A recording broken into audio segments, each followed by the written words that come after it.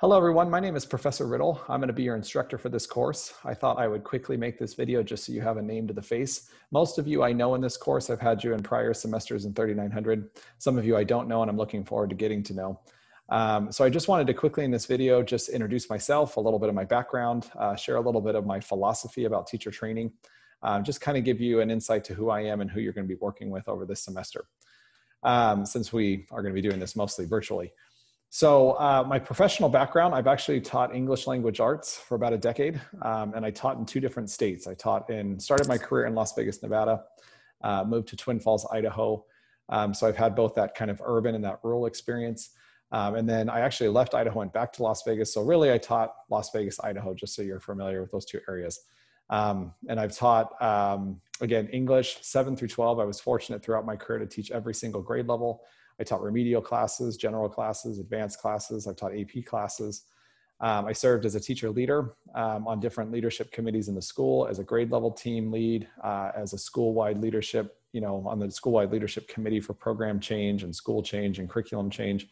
So you'll start to notice that I really advocate that not only you become great teachers in your classroom, but that you really advocate for effective teacher leadership within a school culture.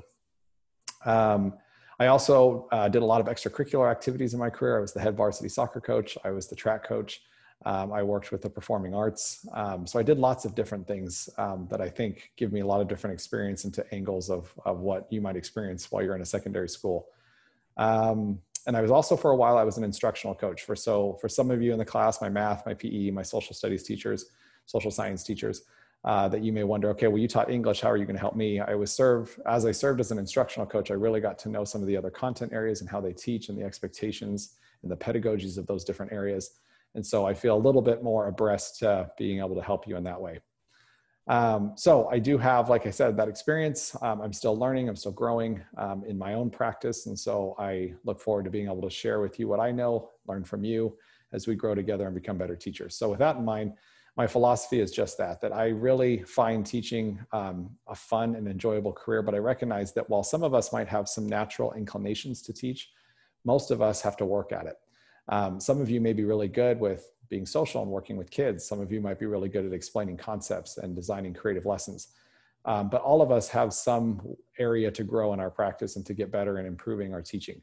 And so I just expect you to come to class every day with that mindset, that ability to learn from one another, to learn from me, and to just have a space where we can all grow together and become better teachers. Also, I have a very staunch growth mindset. So I don't expect you to be perfect. I don't expect you to even get everything right off the bat.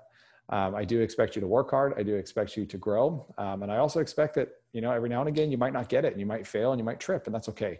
Just know that I'm here to support you. And in the time that we have, I'm going to give you as many opportunities to redo things, to try things again, and improve your ability to improve your practice. So just know that that's really my philosophy, is that I expect you to work hard. And then I recognize that I temper that with, or temper that hard work with, there's going to be times when you trip up, and that's okay. That's how we grow. That's how we learn. So temper the expectation that you have to be perfect or that you have to be really good.